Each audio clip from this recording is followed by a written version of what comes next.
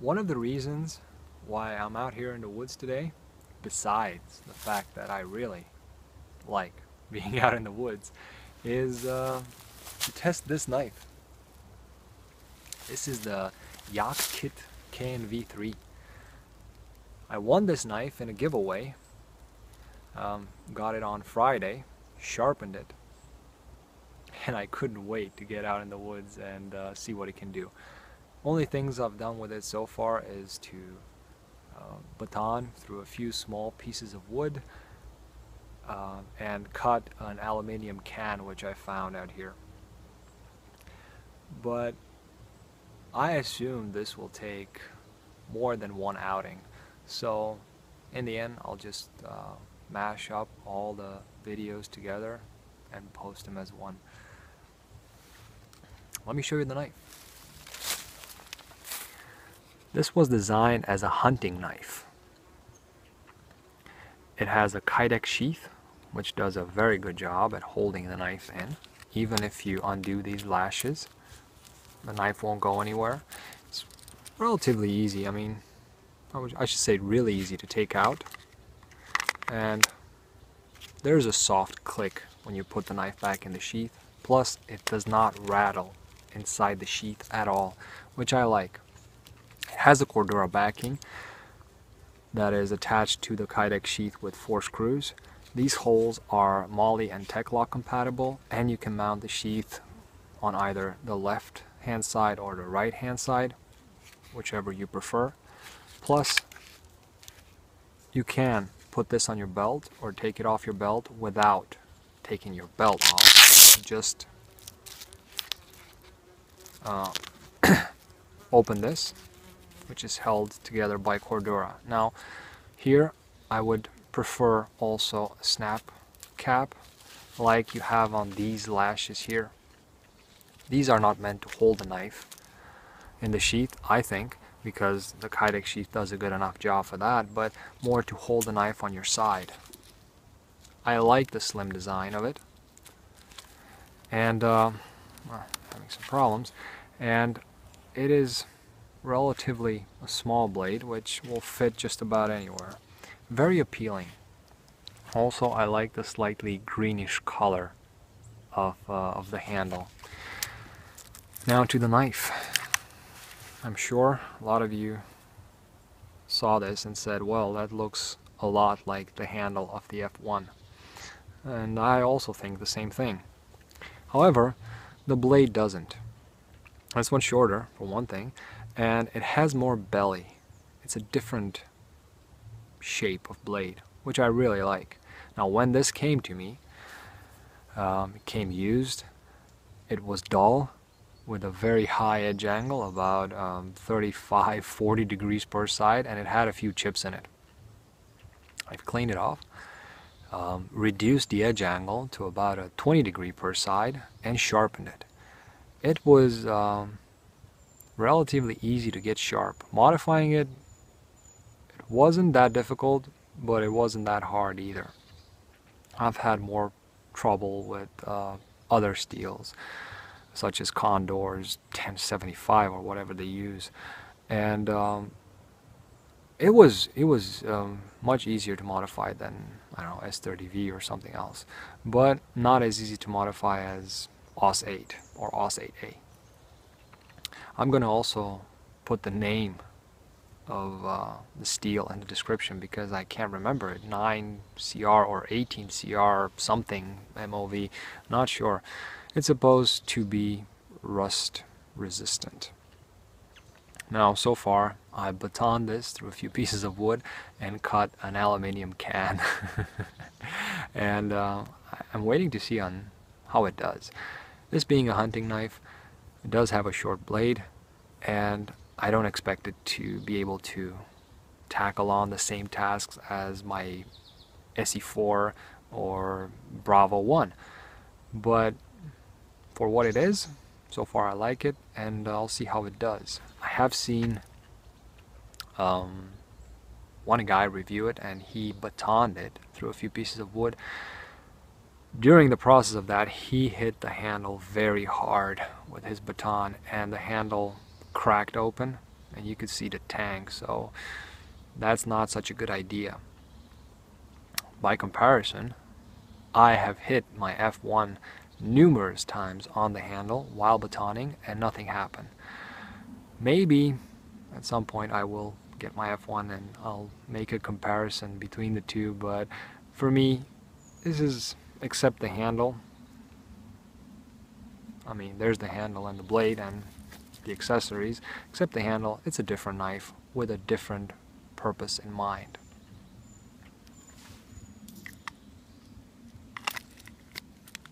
Making 2 sticks out of 1, that's a very common bushcraft task. And you can do that with a folder or a fixed blade. Where they are set apart is that most times folders will not be as comfortable. But between fixed blades, you could say that a different grind is better, a different edge angle is better, and of course the sharpness of the blade always makes a difference. Also, the handle. Now, this handle, like I said, is a rubber handle, and it is very soft. Even though it has this beak here, it is rather soft. So in the chest lever grip, it will not bother me as much. Not as much as I thought, actually.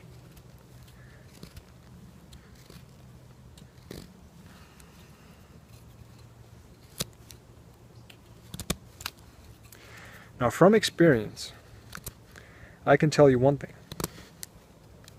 This is a rather thin handle, and it will bother me when I will make feather sticks out of harder wood, and I will have to use this hammer grip, forward grip, and push my hand, sometimes the weight of my whole body, into the handle, especially with very hard, tough wood like dogwood. It will tire my hand because I will have to squeeze it really hard, and I won't have the necessary thickness in the handle. The best handle for that is that I work with is Abelius's Boreal. Superb handle for a woodworking knife, especially for harder tasks. But I do like it, and I am trying to keep in mind the fact that this was designed as a hunting knife, and in my opinion it would make a good backup knife so far. Now, I do intend to baton it. I do intend to make feather sticks with it, and I hope it survives the batoning. Why baton? It's not really necessary to baton. There are better ways of splitting wood than batoning your knife. But batoning is just a good test for a knife. You see, this has a rather thick spine, and if this spine cannot handle a couple of whacks, well, something wrong with the heat treatment, and I don't think I'll ever rely on batoning to get my firewood.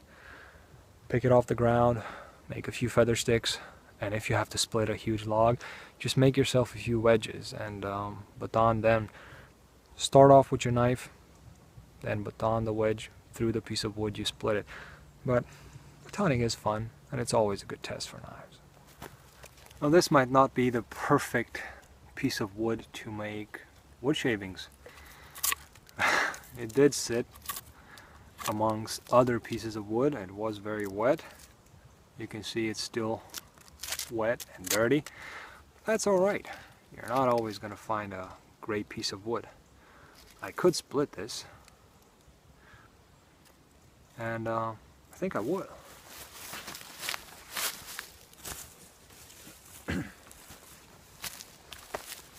Since this is a test of the knife, why not split it?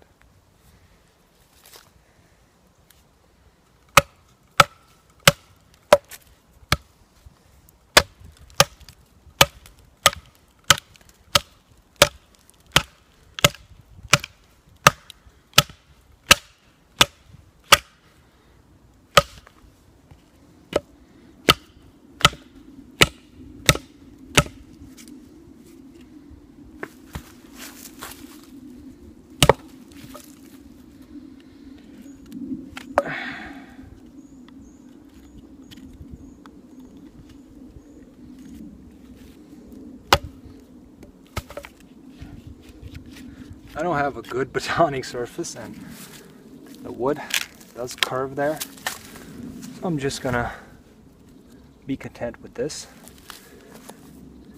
and maybe try to work off this.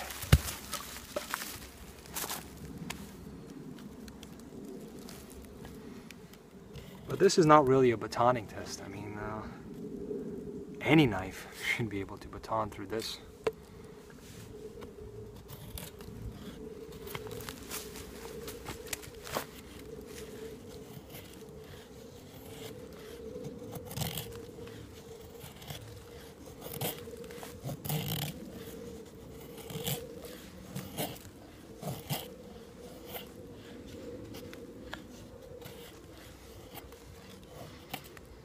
Let me just turn you off, turn the camera off, and turn it back on when I'm done.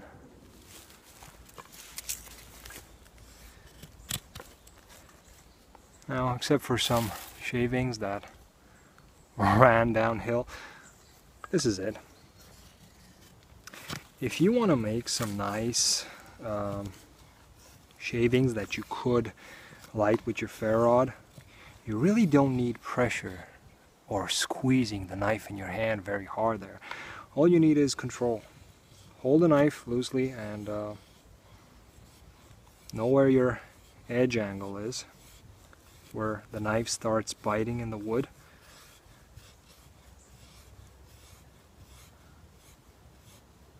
And just very lightly shave off the wood. Now,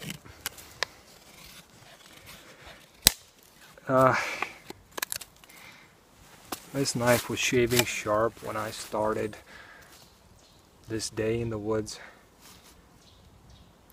and it still feels sharp. Whether it shaves or not, I don't know. Well, it does take off a few hairs. But really, that has nothing to say, because what did I do? I batoned through this piece of wood, a few other small pieces of wood, and I've shaved this piece of wood. So that's not going to be as strenuous on the edge as some people might claim. If your knife can't do this and still be sharp, it doesn't have to be shaving sharp. That just matters how the edge started. Then you have a problem. But so far, I'd say did a good enough job. What I really like to do with this knife is add a pinky lanyard and chop with it. Unfortunately, this is too small to chop with. That is why I really like my SE4. It's a good worker, still has the weight to chop. I'm guessing this one would also get a bite in, you know, but it's not a chopper, I'm sure. I mean, you can even chop with a Mora if you're inclined to, but that really would be a waste of energy. The best way to get through a piece of wood like this, if you can't chop with a knife and all you have is a knife, is get a big piece of wood and just baton it. Either you beaver your way through it like this, you know, on the side, or a good test, which I don't recommend you doing, is to just put the piece of wood on a relatively solid surface and you cross grain baton.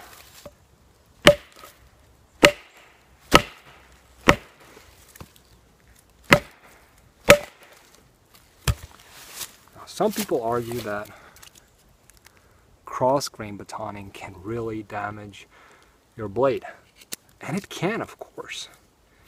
If it's too hard, it'll just snap. But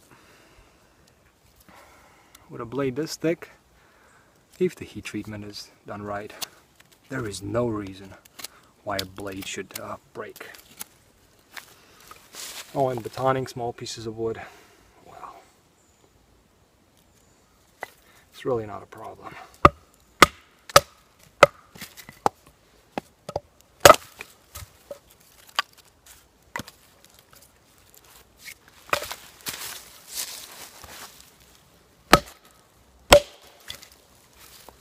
Let's try this. I think this is no, it's not.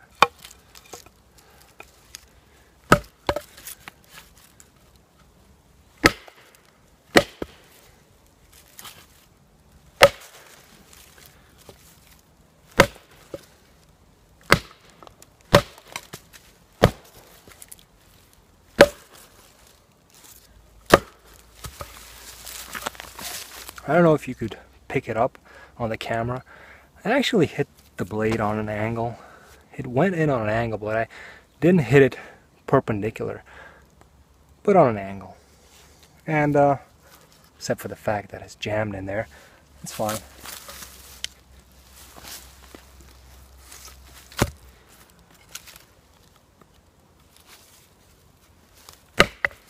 If you want to not risk breaking it, hit it perpendicular. Less chance of you snapping the blade or bending it if you hit it perpendicular. Batoning does not really damage the edge as much as some people claim. I would say that chopping damages the edge much more than batoning or cutting shavings of wood. This one still takes off hairs, not as well as it did in the beginning, but no knife does.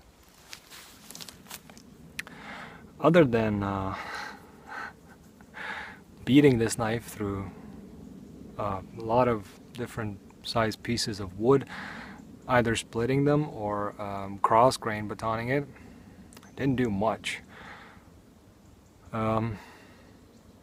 So what I want to know now is, because as much as I would love to not sharpen this knife, take it out next week, I really know that I'm not going to be able to keep myself from stropping it to see how fast I can get the edge back to shaving sharp.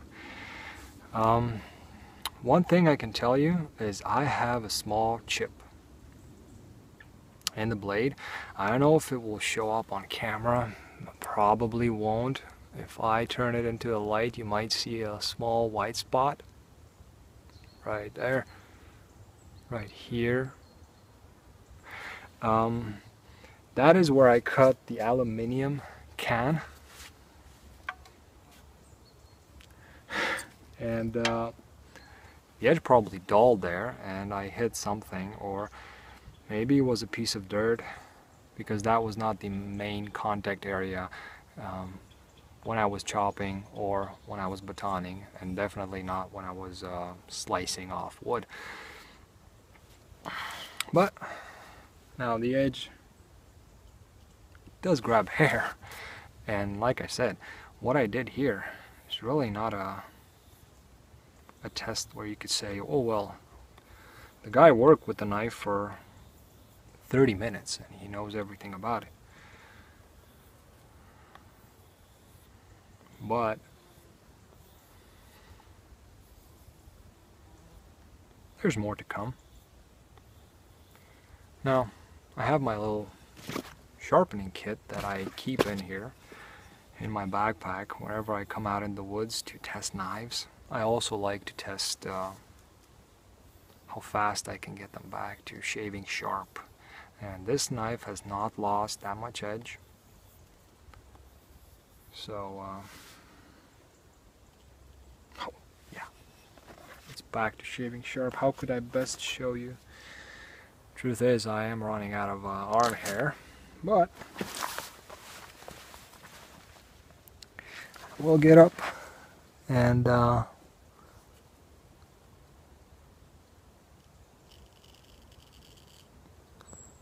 I'm hoping you could see that, because I'm not going to do it again. I am running out of arm hair. Some people do that, laser taking off hair, some people wax. We just test knives. So yeah, no, this is not the end of it. So far I like it. I'll have to see what else I can do to it. Maybe carry it for a couple of weeks, use it as a whatever knife, and tell you then. Now, in the process of batoning it, I have hit the handle a couple of times. No way around it. And the damage does not seem to be that great. But I will keep from hitting the handle as much as I can. And it did not take as much wood on the blade as I thought. So, you can still see it here from the initial hits and then the tip. A nice backup knife, most likely a very handy hunting knife. And I must say I really like the sheath. I really like the sheath and how it carries. So I guess this is it for part 1. If you have any questions about it, comments, suggestions, just add them in the comment section. I will get to them as soon as possible. And if you'd like to suggest a good test, whatever it may be, if I can accommodate you, I will do that very gladly. Thank you for watching. I hope you enjoyed it, and as always, I wish you all a great day.